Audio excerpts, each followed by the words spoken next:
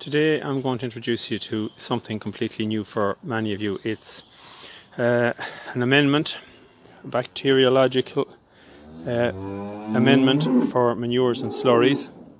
It's called Bacteriolit. Now on the top of the bag it says, if my French serves me right, something about adding value to manures for the rapid biological transformation into humus. And that's exactly what it does. Now, this was designed about 50 years ago, a family in France.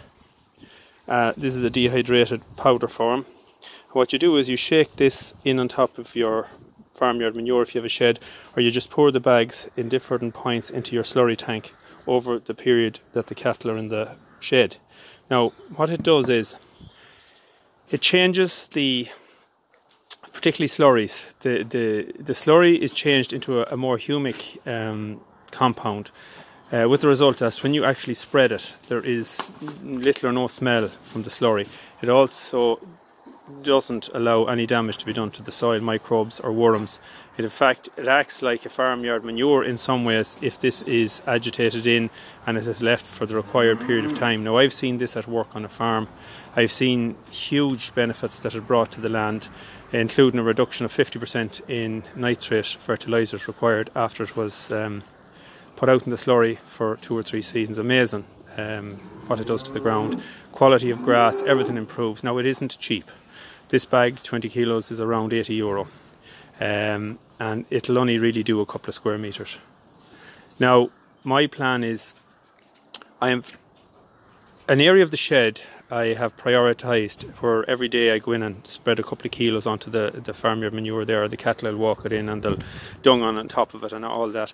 And when the weather dries out and I intend to put this out, I have prioritised this particular manure for the area of ground from which my last video was done, the restructured land. There'll be about probably 7 or 8 good transport boxfuls. And I'm going to spread that on that before power harrowing it in. And it'll be an interesting experiment to see just how effective that farmyard manure is. Now, if you want to have a look at this in a real laboratory situation, you can go online onto YouTube and you'll see it under, I think it's Bacteriolit. The YouTube video demonstrates when it's put into sand compound where you intend to grow I think it's grain in this case.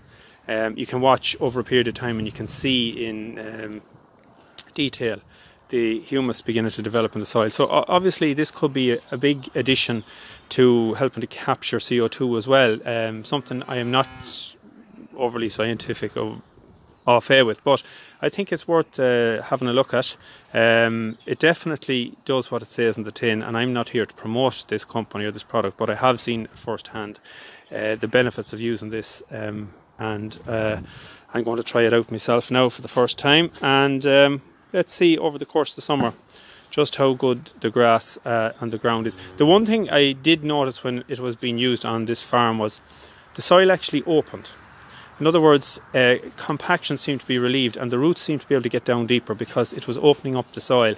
Now, there are claims made that you'd never need to use lime if you needed to use this, but by God, you'd put out an awful lot of lime on land for the same amount of outlay as you would with this in smaller quantities. So, you know, that's up for debate, but at the end of the day it definitely has huge benefits for the soil, and anything that it can improve the humic content in the soil to grow better crops will transfer itself into the cattle in the end of the day, or the sheep, and reduce costs and be better for the environment. So there it goes. We'll see how it goes.